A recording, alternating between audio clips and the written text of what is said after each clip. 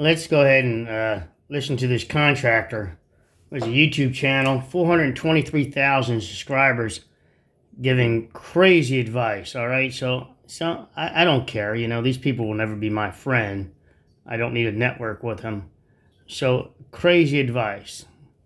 Let's go ahead and let's listen to him. I'm gonna fast forward a bit because I gotta narrate. Your form up. So he's forming up the. Let me turn it down a bit.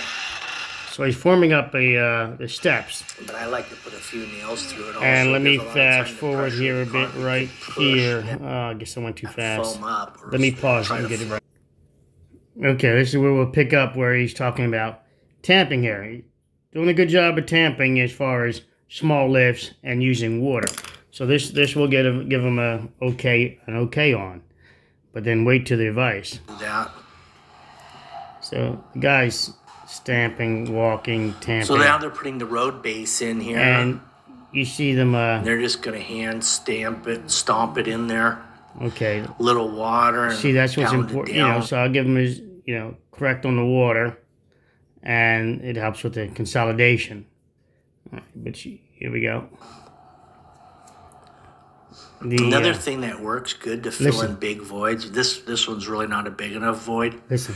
But you can take bales of straw, and just throw them in there and pour right over it. He just said you can use bales of straw to fill the voids, and then pour right over top of bales of straws, guys. That's an organic material. Do not do that. There is no circumstances besides you just throwing away the driveway or whatever you're doing where you're going to be using bales of straw under there. Bales of straw. I'm going to back it up and let you hear it again. Now, it would just settle down. It would just drop down as the bales of straw biodegrade. That's one of the most craziest advice I've ever heard a concrete contractor give. That beats it. I've never heard that. Let's get some straw, throw it down there for fill, and then pour concrete on top. I've never heard that before. Now, this guy is Odell Complete Concrete. I will say his name on this one, because it's at the, I don't want everybody to get a bad name. I've never heard other contractors state this. Let's hear it again.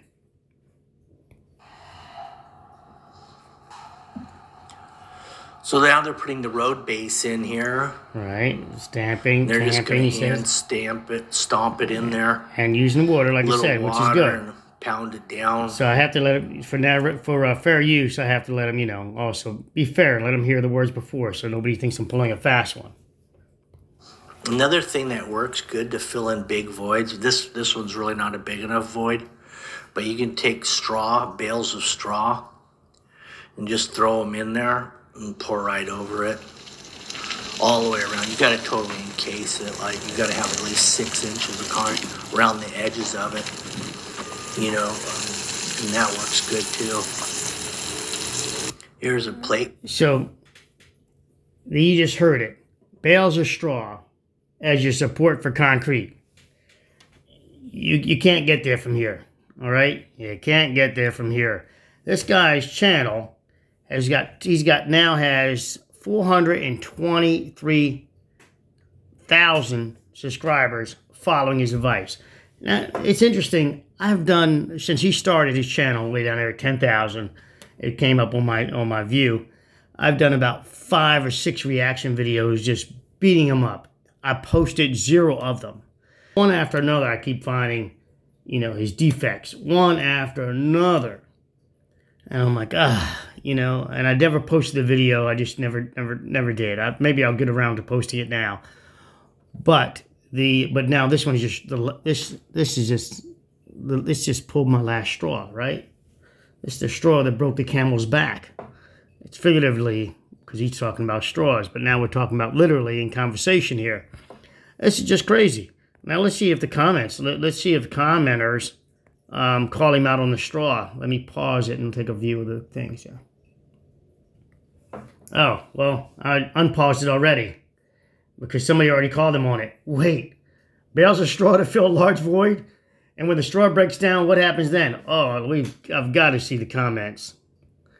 He says, let's see, is that him? No. If it gets wet, it certainly will. Okay, whatever. This person says that, I'm trying to see his reply. Yeah, so a lot of people calling him out on it. Yeah, somebody said they've been in facets of, facets of concrete, never heard straw in 30 years. Yeah, this is what's triggering me too, guys, to do this video. It's never too late to reinforce the bicycle, to reinvent the bicycle. A smile brings forth energy of life, giving you, what the hell? You're kidding me. Straw to fill a void of concrete? Yeah, exactly. Yeah, this guy's a narcissist. He has not he's not replying, and apparently not replying. And it was 30 reply. Yeah, that's it. Jesus was a carpenter. Wrong subject here, buddy. I didn't critique. I was using whatever. Wait a minute. Somebody said something down there. It does. Let's see if we can see if he's got something under more. Like he's going to reveal it was a joke. In this video, we will be showing you the intense situation we went through in this driveway pour on how we ended up fixing it. He broke it, and then he wound up having to fix it. It wasn't easy and was definitely a stressful situation. Other than that, everything came out. I had a friend of mine named Donnie. Donnie had a voice on her. Let me tell you guys, Donnie could sell a job. Donnie's dead now. But Donnie would say, with his voice, yeah, that guy could sell any job. And he was just rough. But people loved him. He had the confidence to talk the trash to get the jobs. This guy talks, I mean, this is just ridiculous. Straw there, I'd like to see that go through any inspection anywhere in the nation. As people said, 30 years, etc. I've never heard that, and this is why I'm bringing it up. And I think I will start posting in my other critique idiot videos of this guy. He's going to be a clown show. I might as well make some clown show videos. So you concrete guys, if you're following Odell, you can share it. I don't care. You guys can join in on the clown show with the comments if you like, but that only promotes his channel. You can join in on, I don't know, but you can at least learn what not to do. Send me a message and I'll look at his content and join in on the clown show. He is using a tamper. That's great. I've seen that guy from Missouri with the big trucks and company and everything else. I think they're the company's allergic to tampers. Seen another guy out of Pennsylvania, Haas and them, and I wrote him. Haas Concrete Weather. I like their work and all. But again, allergic to tampers. Maybe an allergy towards tampers. And the reinforcement, which I will get more into in future videos, but how the reinforcement is incorrect. Placement, bottom placement of rebar. I'm going to end this video, but that was definitely a clown show about putting straw as your support. Nobody, please, nobody do that. This guy's, it's a clown show. I'd rather see you get debris and throw debris in there, such as rocks and cinder block scraps, any of your stuff like that will act stable. It will be stable under conditions. So this is about a 5.5 inch slump. So how many of you think that's a 5.5 inch slump? Now, if it had a plasticizer in it, water reducer, it would flow really nice like that. And he said nothing about a plasticizer or water reducers. How many of you installers out there think that this is a 5.5 inch slump? And 5.5 inch slump means how wet the Look how that pushed away. See how it pushed away when you stepped on it? How many of you guys think that's a 5.5? The worst case scenario. One is the stiffest. Watch, it's gonna be behind here too when the guys start dragging it. Watch this. Well, not that one. When you turn the other direction. The way you calculate your color based on here. Let me how many sacks of cement per cubic yard. Right there. Here we go. Like, for instance, look at that. How many guys think that's a 5.5? Look at it just 90-pound jump off. Of cement per and the guy at the back of the shovel just pushing it then with the greatest of ease. That, when you're calculating so how many do you think... on the color chart, it'll say... How many do you think that's... you know, let me half that. a Let me bring pound that to down. 3 pounds of color. So how many do you think that's a 5.5? That's the most wet 5.5 I've seen. That's a 5.5? Yeah, without super plasticizer, perhaps. But I'd call no on that. I think not, rather. Look at that. Look, it just dragged. It just dragged.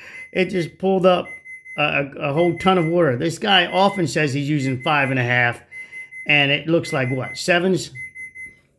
Really? It performs like a 7, and it with no Super P.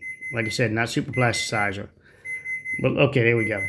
Look at this thing just jumping around, looks waving. It's got a wave to it. How many of you guys use 5.5 and get waves out of your 5.5 mud? And just flies off the ends and everything else. Come on. Looks like a 7 to me. What do you guys think? And you ever try to pump a 5.5 in a small hose like that? Oh my gosh. You got some surging going on. Not that flow like that. Again, mine save Super P without super plasticizer. Yeah. From a pump. I own a pump, guys. I've never been able to get 5.5 to do this without Super P. With the small stones. And in the sand. Now, he's not calling out his yeah, that's a 5.5. Yeah, I'm totally, look at it just drop down. I'm totally not sold on that. Look at all that bleed water on his 5.5, guys. Amazing. He's able to get all that bleed water from a 5.5. Oh, with no poly underneath of it. Now, you guys believe that's a 5.5? Come on. I got some swampland to sell you. Here's some more, guys.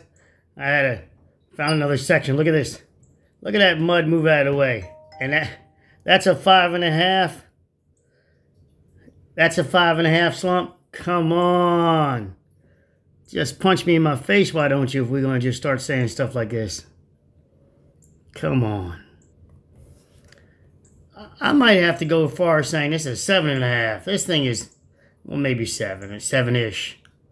This thing is like, wow. It's like, and he's using a steel trowel on it, right?